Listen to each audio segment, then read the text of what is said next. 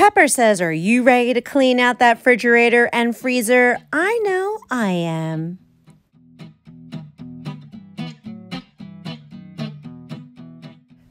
With Thanksgiving right around the corner, we are going to be getting into this kitchen because I'm hosting it again this year. I haven't hosted it since 2019, and I want to get this kitchen ready beforehand. I'm normally scrambling to clean this, but for the most part, it's looking really good. And it's a beautiful fall day. The kids are playing outside if you can see them, but we're going to start cleaning now. So for today, we're going to be focusing on cleaning out the refrigerator and the freezer. We clean out the fridge in the beginning of the year, but not the freezer. So we're going to tackle both of them for this episode. And I also want to say that this video is dedicated to Rebecca Madison. She is the one that left a message a few weeks ago saying, oh, you should do a holiday cleaning out your fridge and your freezer. And I thought, what a fantastic idea. This is something that I need to do a couple weeks before Thanksgiving, not the night before when I'm in a mad rush. So this video is dedicated to you. Thank you for the idea.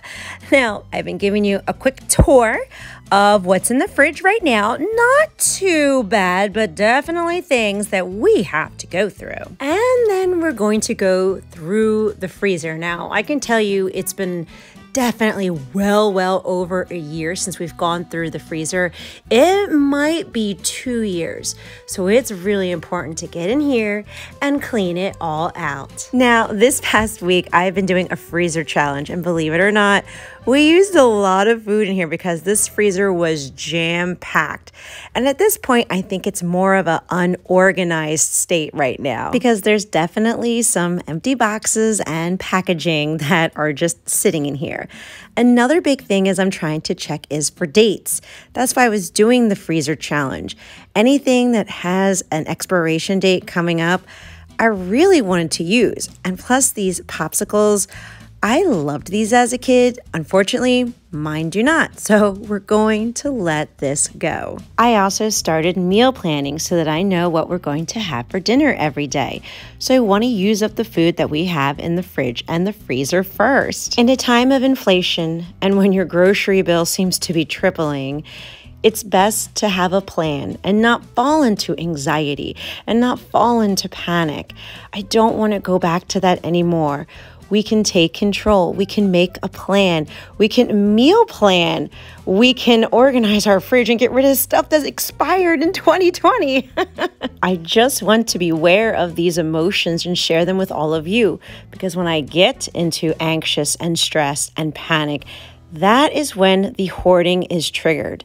And I do not want to go back to that. And I have to admit that I definitely had an aha moment with cleaning. We had a conversation before about how many of you, it's actually stress relieving when you guys clean. It's when you're feeling anxious or something's going on.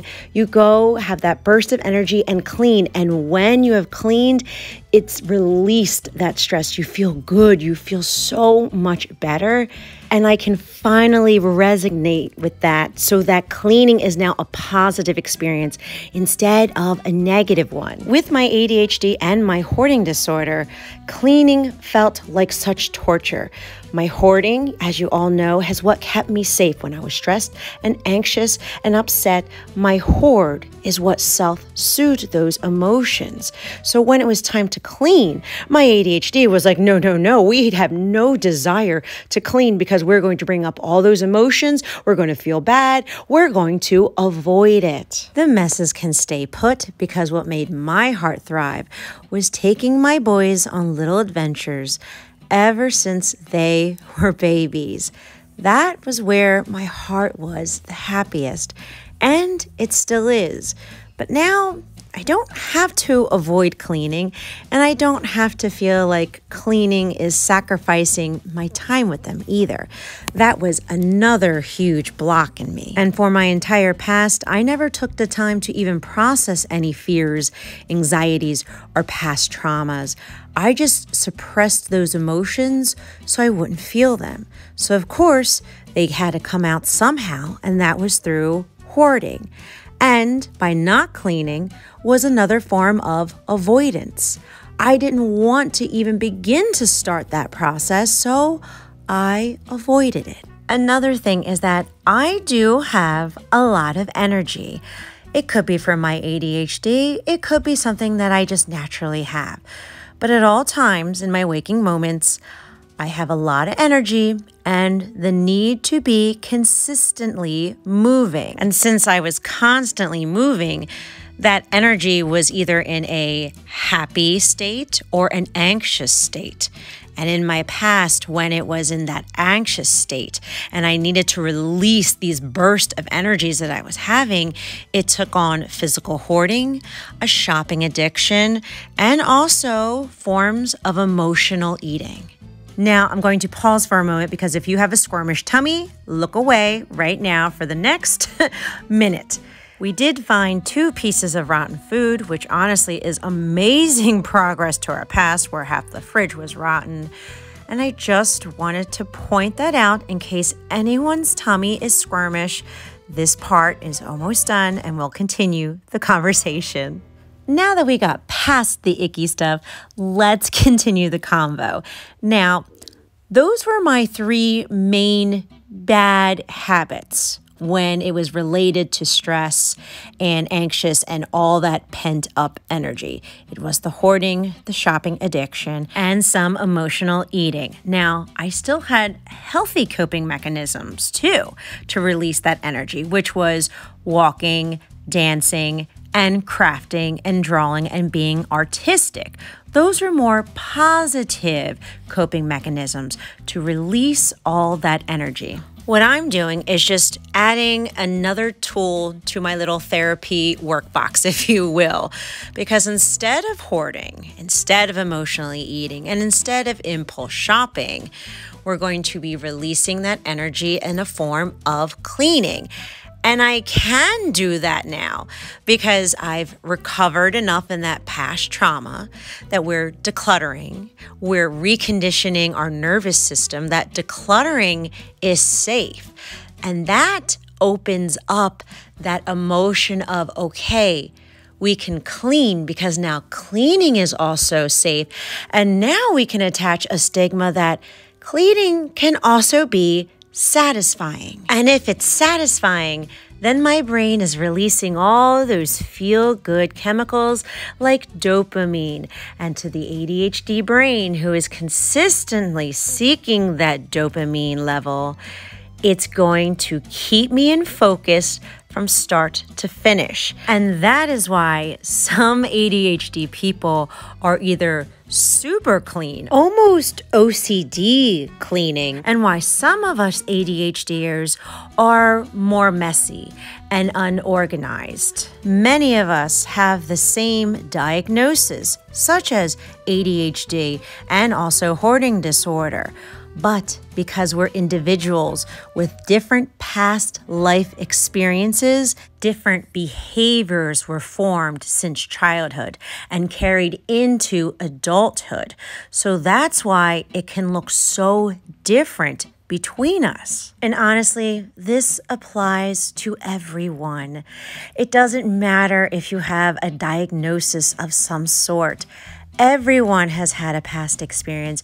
Everyone has developed these behaviors into adulthood to cope with the stresses of life. That goes to why somebody wants to be a minimalist, why someone would want to hoard or just hold on to more things that they need to. I just wanted to point out that we all have more similarities than we think. And I also feel like by pointing that out, it brings us closer together. And the good news is that behaviors can be changed and altered for the good. It just takes time. It just takes baby steps. It just takes reconditioning your nervous system that you are still safe. Because now I can be in a space where I feel so good about this. It felt good cleaning the refrigerator. I felt so proud of myself that I can now do this with ease. I also didn't put myself down with feeling ashamed for having any type of rotten food or mess again, because I've been working through that past trauma, releasing it. I can give myself grace that we're doing it. It looks good. We're not going to stop. We can be happy and content in the space we are. Instead of feeling guilty that I am letting go of this food because it's past its expiration date, I can look at it that, wow, what we're getting rid of fits on my countertop, where before it was my entire floor. So I can see the progress that we're making along the way. There's no need to feel ashamed about it because we are showing signs of improving and will continue that. And as we enjoy the beautiful fall weather and all of its traditions and holidays, I'm happy to say that the fridge and the freezer are ready for a beautiful Thanksgiving feast for my family members. And I'm looking forward to finally have these stress-free holidays with my family so that I can truly be in the moment with them, creating wonderful new memories.